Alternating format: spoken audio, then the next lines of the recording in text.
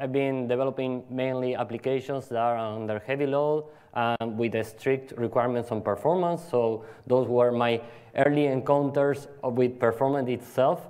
I always had this need to always measure the performance of my applications and how they work in general. So I'm currently CTO at Abstracta. Abstracta is a software testing services provider, which basically, as a CTO there, I mainly work as a leader of R&D, research and development. I help in initiatives for innovation, and I help in general teams working with technical things or any way I can in that regard. So I'm here presenting you a new way, or I hope an innovative way for you to generate performance tests from your Selenium script with a tool that we have developed at Abstracta. It's a tool that we start developing, but it's an open source tool that we hope is the community involved in it and help us implement it and improve it further. In this presentation, I will show you an integration between this tool and Selenium, and also some other open source tools to solve this particular problem. Something I would like to do before starting my presentation is I would like to thank the organizations for the opportunity to present at this major event. I am very glad or very grateful for being a Latin America representative here. I would like also to invite other Latin Americans to show up and show the great work that is being done down there in the passionate and vibrant community that is around there. Final note before starting, I would like you to enjoy this talk. I would like you mainly to be eager to try these tools or this integration, look up the code. But most importantly, I would like you to come up with new ideas to help everybody to improve the software development and life cycle and help everybody daily to daily tasks to be solved more easily and with less friction. So, our presentation. This is the outline. We are going to review a Selenium script, so you get to know what this script does, or actually what the application under test is about. Then we are going to generate some script for load testing it using this JMeter DSL tool. This is the tool I was mentioning about. I will get into more details during the presentation. Then we are going to execute some load and review some statistics. After that, we are going to briefly review some of the additional features of benefits of using JMeter DSL, and we will wrap up with some summary and Q&A. OK, so now demo time. Let's start reviewing our test. I will make font a little bigger. Let's close this. Let's maximize. Is that good, the font? Everyone is? OK, great. OK, so we have here, this is a Selenium test over an application. It's Retail Store. It's an open source demo application. You can download it from Amazon. You can search for it. It's a pretty nice application that is just a cart where you can check out products and the like. So we have here our Retail Store test class with a test checkout method, which basically goes to the home page. It adds a product to the cart. It does the checkout. Then fills in information for the customer, selects a delivery method, fills in some fields for payment, and then places the order and checks that the order is well done. It is all based on page objects. So as you can see, here are the page objects. And let's run this so you get a better feeling of what the application is about and how the test behaves. But before doing that, I will disable headless so we can see the test in execution in real time. And I'm going to also set up some pauses so it is not as fast and we can actually see the interactions, because otherwise it will be too much. OK, let's run it. And the first cross of fingers, let's hope it works. So here we have the application. It has already selected a product for checkout. It is filling all the fields of the customer information in here with the proper pauses I've already set on the test. Now it is selecting a delivery method, filling out the payment details, and then it places the order, and you get the final page there. Okay, so I guess you already, with this demo, you already know what this test is about. I'm going right now to put the settings back to normal to run the test in headless mode, and also removing the pauses that I've introduced. Okay, so now let's go back to the slides. What we want to achieve is this. We have our Selenium test that tested or connects and exercises our test application. We want to be able to generate a performance test or a load test from it. And that performance test will generate load in the test app while the Selenium test is also running as to measure the front-end metrics or the user experience while the back-end application or the test app is being loaded by many, many users. And on top of all that, we want to have a dashboard to be able to easily visualize how this load is actually impacting the service or how it's actually impacting the front-end or the user experience itself. Okay, so for doing that, I have implemented this Selenium JMeter DSL module here that we are going to use. This project is open source, it's already public in GitHub. I will share with you the link at the end, but let's add that dependency.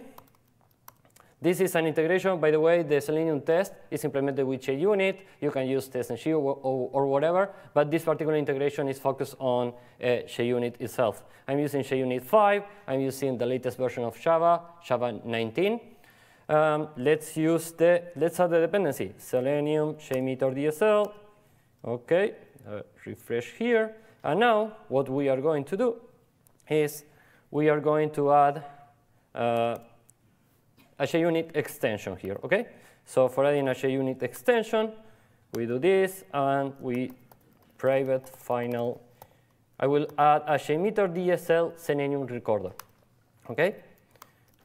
This is one class that I've implemented in that module that I added as a dependency. And I will have to set up additional settings. There are many settings I've created for this module, but in particular, right now, I will just use the minimum. That will be base page object. This base page object requires you to set up the class, which is the base page object for all the page objects. So I will set base page.class.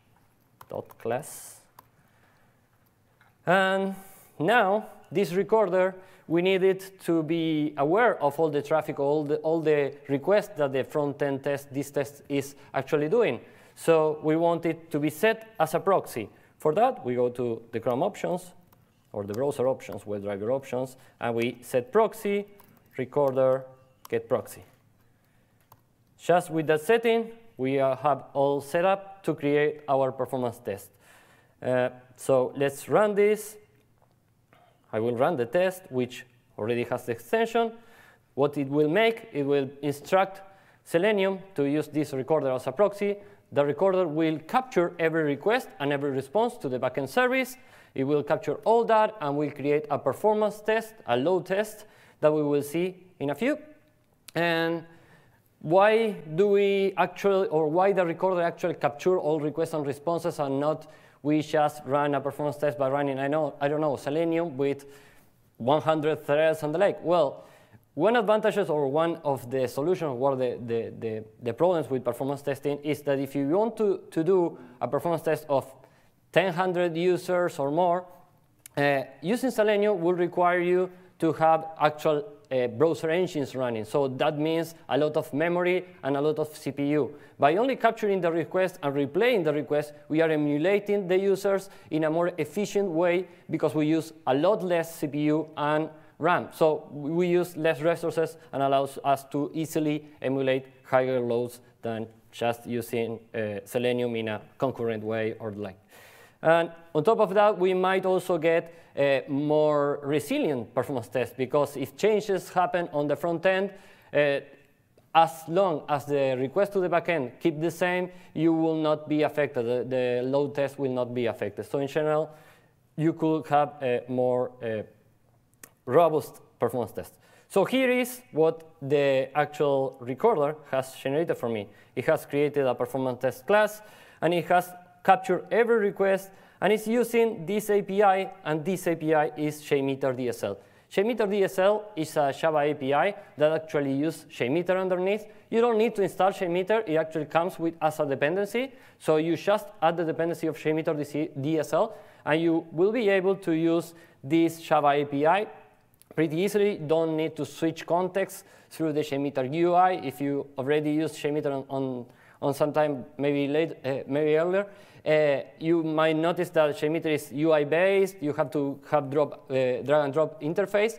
And that UI interface imposes some issues on the general users, mainly if you are on an IDE. Having a Java API is easier, is simpler, is faster, and in general is also better for maintenance and for reviewing the general load test.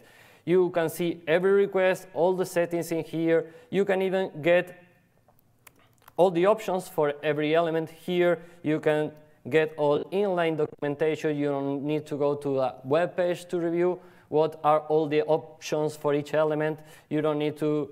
We also provide some tips, even in the Java docs. We also have tried in this API to greatly simplify JMeter usage itself. JMeter has a lot of knobs and things that you can tinker about. Here we provide with the basic contract, which is the most used case. And for some other use cases, for example, if you want to do a post, here we already let you know that you will need to set a body and a content type. In JMeter, you might miss setting some of these settings, so the API in general is more simple and guide you through the process of creating a performance test. That being said, JMeter itself, it's a great tool. It provides a lot of flexibility. It has support for many, many protocols, so it's very powerful in general. And there are also a plugins extension which allows you to implement further features. So by using JMeter DSL on top of JMeter, you get all those benefits and can even extend it further. So here we have our performance test, which goes to the home page. We can see here it does a post to the cart with a product ID. This is actually adding the product to the cart. And then we can see that it does a checkout with a post, all the information. So it's pretty easy to identify from what we have done on the test what actually generates in the backend or in the performance test. One note, here you will see the product ID. In general, when you do performance testing or when you have a load test, you will avoid having fixed values because otherwise maybe the IDs change in the future or something might change, and you in general use what we call correlation rules, which allows you to extract information from previous responses and use those information in request. I will not get into that detail in here. Just I want to say that this extension or this module I created already provides you with the means of creating such correlation rules. In general, here you would prefer using a correlation rule, which will automatically add some extraction and replacements on the test plan and make your test plan more performant, or sorry, more robust. But in this case, as it doesn't affect the actual test, I will just get with it. Something additional that has been generated is this InfluxDB listener. So this is actually used for collecting all the metrics that are generated when we send a request to the backend. This will collect all the information that JMeter generates, all response times, errors, additional metrics like body size and the like, and it will send to InfluxDB. InfluxDB is a database in some sense, and you can use on top of InfluxDB other open source tools like, for example, Grafana or like to create nice dashboards. So this is related to what I mentioned, our goal. We want to have a dashboard to be able to visualize how the application is behaving under load. Okay? But before doing that, okay, sorry. One last thing, we can see that we are running our test plan. Test plan is the concept that JMeter uses for a load test, in fact. And then we can even do assertions on the general statistics that we collect from the performance test. For instance, this test will fail if there are any errors. That is a nice way. JMeter DSL also improves a lot on the ability or native capacity to be able to run the test in a continually fashion, like doing continuous performance testing. By doing this, You can just set up your requirements or your criteria here. You can use also response time to check that the response time is under a certain threshold. And you set that up, and then your continuous integration server will automatically, when it runs the test, it will fail or pass according to your criteria. So this is a good approach in general to do continuous performance testing. And using JMeter DSL, you don't need to install any plugins. It just integrates with JUnit, TestNG, or whatever. And you get all the integration built in by Maven or Gradle, and also the integration with JUnit reporting on CI/CD. So get all those benefits without having to do much effort on that regard. OK, so now let's try our performance test. But we are going to try it just with one user and one iteration. So we are going to just run one iteration of the flow. But before doing that, let's add an element that JMeter DSL provides, that is the results tree visualizer. This allows us to review each request and each response and verify if everything is OK, if the request is actually what we expect, and the response as well. This is usually used for debugging or trying or validating the execution. Once you have an actual run of a load, when you run with many users and many iterations, you will actually want to remove that because it generates too much information. And it also is a graphical interface. So here, we see that it has provided this with this UI, where we can check all the metrics. We can check the request, all the information there, and also the response. And we can see, for example, here the post with the product ID, and we can also see the post with the checkout. So the test plan looks nice. One thing here, if any of the requests had given me a response code that is an error code, like a 400 or 500, this will mark the request as red, so it's easy to identify when you have something that is not working properly. Okay? So, okay, I think we are done with that. Let's re-enable this. Before going any further, let me show you, so we get the idea better. This is what we have done so far. So we have, again, our Selenium test and our app front end. We have used our recorder. We have added our recorder, which has connected as a proxy between the app front end and the backend. It has captured every request and has generated a performance test using JMeter DSL. This JMeter DSL is configured to send all the metrics to InfluxDB. And on top of that, it will also, you see this arrow here, it will also use the Selenium test. This is our next step on the code. So here, you will see in the main method that we have some small logic in there. But it actually configures to run the backend performance test, which is the test that we have recently shown, all this JMeter DSL code.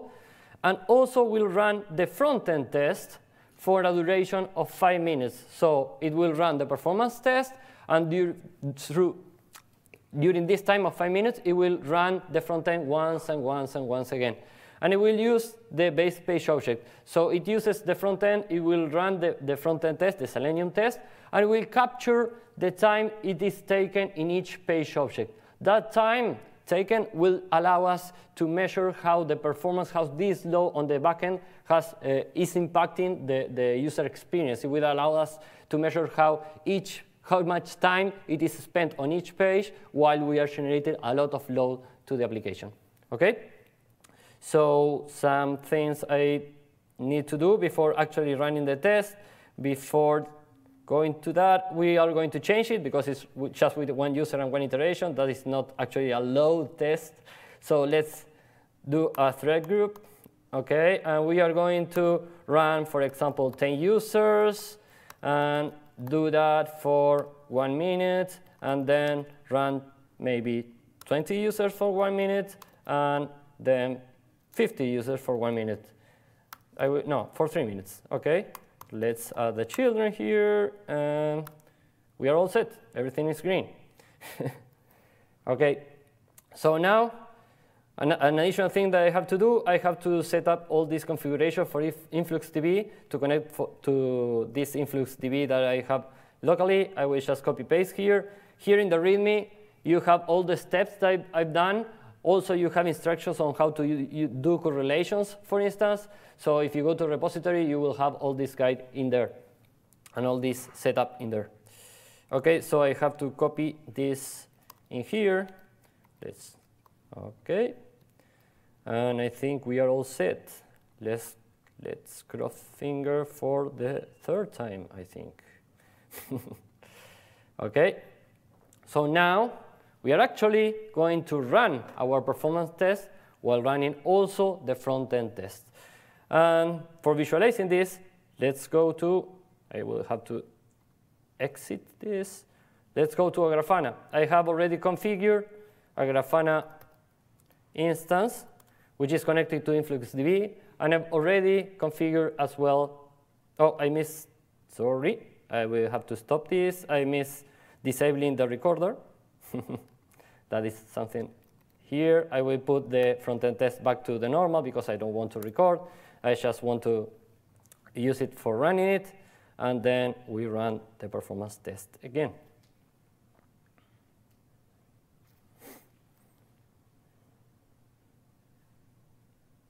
OK. It's already started. We see that we have canceled here our previous execution. And now we are going to see that here is all the backend information that we are collecting from JMeter. And we should see on top of here the front end, yeah, here.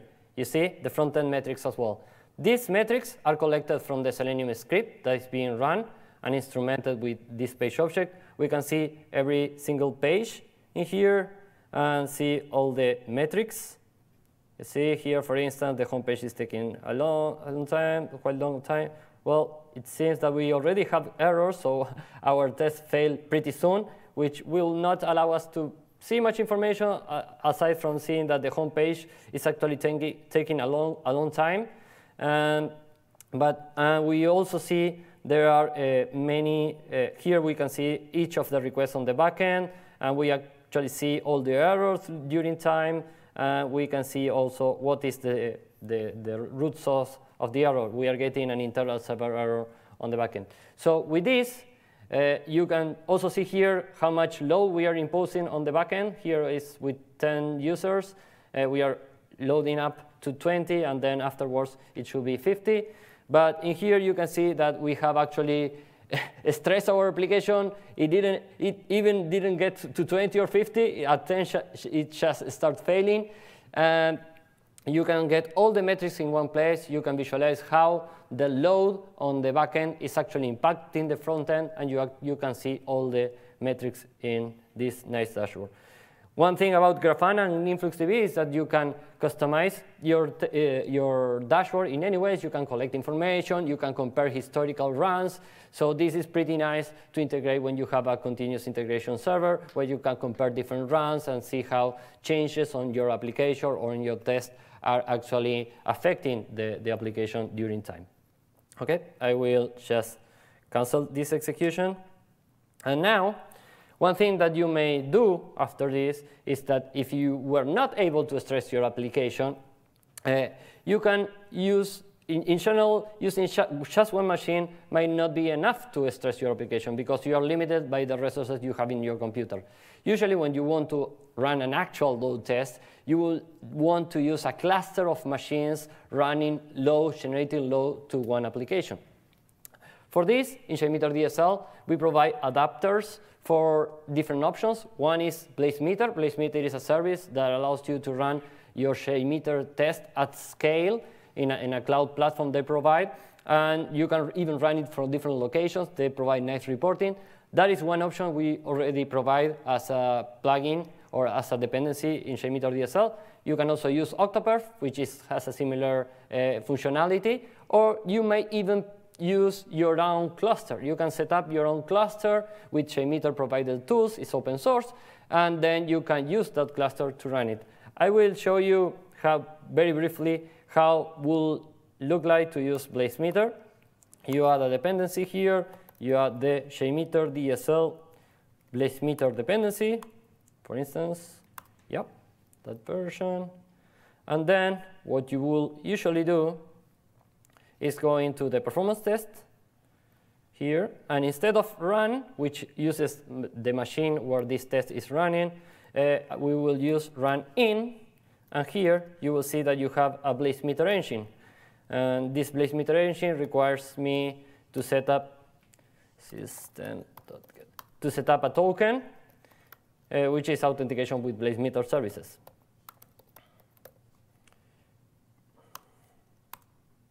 Just adding this, you can run your performance or your load test at the cloud. And it's, I don't need to do that much. And you get nice reporting and executions. For example, here is the BlazeMeter use case. You can have something similar to Octoperf. We are looking in the future to support other or to add adapters for other cloud providers or cloud JMeter cloud services. We also provide this user guide in JMeter DSL, which guides you step by step on the different features that the JMeter DSL provides. And it's very helpful. You don't need to know about JMeter to start using JMeter DSL. This guide already provides you with the insight of what each part is, and also provides tips and warnings about different usages or common pitfalls that you may look while using JMeter or JMeter DSL itself. And for example, here is the run at the scale that you can see how you set up and all the screenshots there of some executions. OK, that's good. Let me go back to the presentation. So now, JMeter DSL, some additional features. Well, as I mentioned, you can easily scale, or I have demonstrated in some sense. You can easily scale your performance test using BlazeMeter, Octoperf, or the OSS distributed engine. You can also specify flexible load profile, so you can specify different number of users and times. You can specify also requests per second. We also provide some additional tools on top of it. For example, there is this JMX2DSL tool, which allows you to convert existing JMeter test to this DSL code. And you can also go around and generate from the DSL JMX files, so JMeter files, which allows you to get all the benefits of JMeter, of the JMeter ecosystem. There are many tools in JMeter that allows you, for example, recorders, converters, and the like. So this tool will allow you to use DSL right after you have your JMX. We also provide a recorder. It's not that recorder, this recorder that I've shown you. It uses most of the logic that is in this recorder that I showed you, but it's a command line tool that you can easily use and greatly simplifies the recording process of generating performance tests. It opens a browser, and you can go over your application and get a performance test. It also, JMeter DSL, as I already mentioned, has native integration with CI/CDs. You can use whatever testing library you want. It also easily integrates in development pipeline. If you have already a Java code, it's easy to integrate. It's just a dependency. And it builds on top of JMeter, so you get all the popularity, all the documentation of JMeter, all the ecosystem, all the tools are built around it, all the flexibility and extensibility provides. There are a ton of plugins, as I already mentioned, a ton of protocols. And on top of that, you also get the Java ecosystem support. You can even include Java code inside your performance test, and you can easily customize or even extend JMeter easy. So as a summary, we have created our JMeter DSL test from our Selenium Test and Test App. We have sent all the information to InfluxDB and then to Grafana, where we can collect and review all the execution. And here are some resources. There is the repository for this demo. There is also the repository for JMeter DSL. Please give us a star. That allows more people to get to know this tool and also help us to understand if the community is interested in the tool, so we can invest more on this. We would like also to call you for contributions. I mean, we see as a contribution not only if you send a pull request, we also consider a contribution if you ask questions, ask for improvements, and the like. That will help us a lot to focus our efforts on where they matter. And we also we have a Discord channel where you can ask questions or can comment or anything. So in general, as a closure, we think that JMeter DSL and this particular integration is a great way to unify two big communities, the Selenium community and the JMeter community. And it makes it easier to collaborate between developers, performance experts, and automators. So we think it's a good way to take all the benefits of these two communities, leverage their strengths, and help each other. So now, thank you, and it's time for Q&A.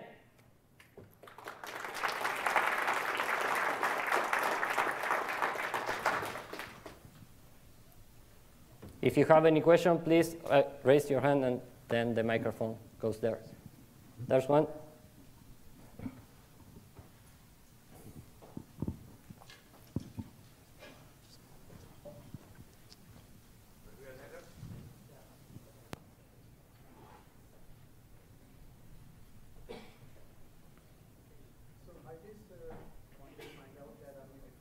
Simulate. Sorry. Can you repeat? Sorry, once again. So let's say that if I want to simulate about 500, users, then how do I figure out that how many load servers? That's a good question. In general, that is named calibration in performance testing. It's a thing that it depends on the protocols and the request that you are making. But in general rule, these cloud providers advise you to have as a limit 250. So you might try with 250 and then see how does it behaving on your computer, how much resources it's taking. If you see that it's taking too much resources and you're saturating your computer, then you lower a little. But if you see that you have plenty of resources, you can increase more. So it's kind of a try and an error. But in general, like 200 or around there is a nice or a general rule for JMeter itself.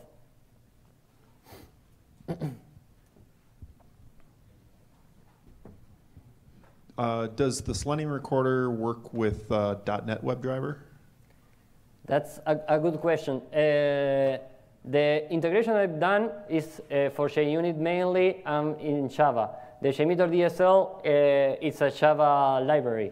If you use .NET, if you set it as a proxy, you could use the recorder because the recorder is just a proxy. You could capture all your requests and generate the performance test, but it will generate a Java code.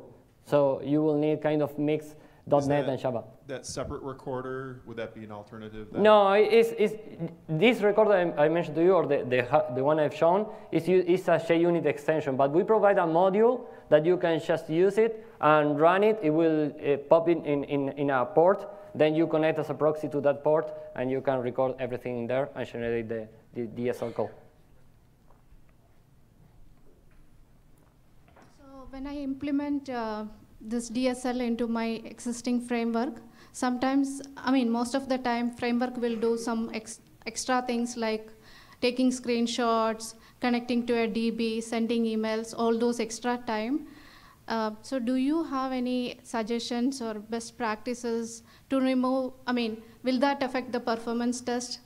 Like, implicit wait, for example, taking, somebody is providing that like implicit wait in a wrong place, that will wait, right? So will it affect your performance test, like extra things that are part of the framework, Selenium framework? Okay, the front-end test will run as it is right now. Regarding the back-end test, if you want to generate log for other things like, I don't know, database, if you want to generate queries while the execution of the front end is running, or if you want to send emails using SMTP, you can use, for instance, JMeter DSL already provides a JDBC connector, which you can use to run queries while running the performance test. That might be an option.